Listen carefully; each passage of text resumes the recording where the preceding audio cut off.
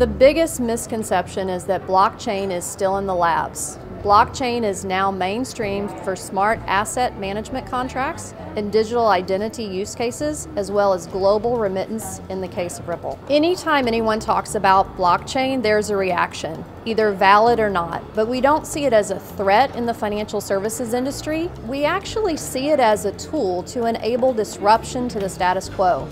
There is a balance between hype, where we see new fintechs pop up every day leveraging distributed ledgers, and solving true business problems. Blockchain allows for independent client verification by one organization that can be used by another, resulting in significant reduction in cost and increased certainty.